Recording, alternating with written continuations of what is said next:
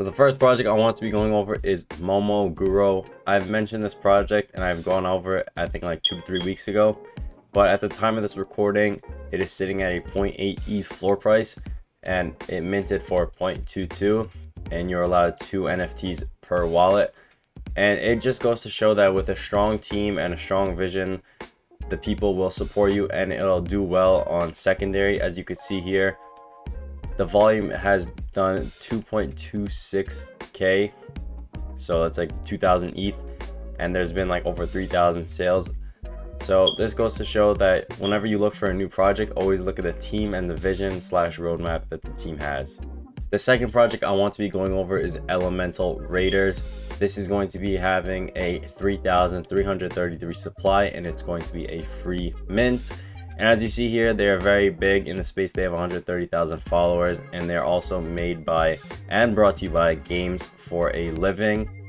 So some more information about the project. It is going to be a PvP / PvE game where it's going to be free. It's going to be a free game like I mentioned, and it's going to be turn-based. So you get 1 turn per player per opposition, however you want to say it. And it's going to be a play-to-earn economy. And some ways to earn money that they mentioned in their white paper is through rewards, tournaments, and trading within their marketplace that they're going to integrate with their other project that is yet to be announced. And this game is currently out right now. You could play it as I'm speaking for PC, Steam, and etc. And they're going to be launching their mobile version on March 16th as well. Like I mentioned prior, something I look for in new projects is very strong teams. And with Elemental Raiders, their CEO, his name is Manel Sort. He has worked on multiple projects shown on his portfolio right here on his website.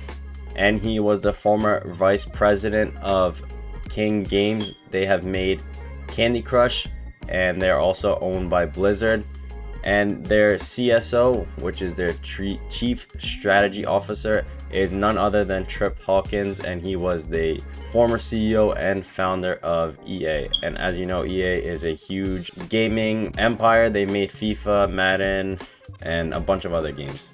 The last project I want to be going over is Revenge. As you see here, it is a smash turn zombie FPS immersive game. This is going to have a 10,000 supply. It is going to be free mint as well. And they're launching their beta in, I think, February or Q1 of this year. And this is taken from their pitch deck. You can see the modes that they're implementing within the game: deathmatch, free-for-all, battle royale, and zombies. Zombies is going to be the first one, like I just said. And you will need the NFT from their first collection to have access to the beta. And this is the team behind the project. As you see here, all of them have notable experience from different backgrounds, and they're all coming together within Web3 to create something for the people. So if you know any of these guys or you notice their backgrounds, like Ubisoft, Blizzard, just know that they all have their experience and they're coming together to create a phenomenal project. And I hope you guys get whitelisted for this. Good luck. Peace.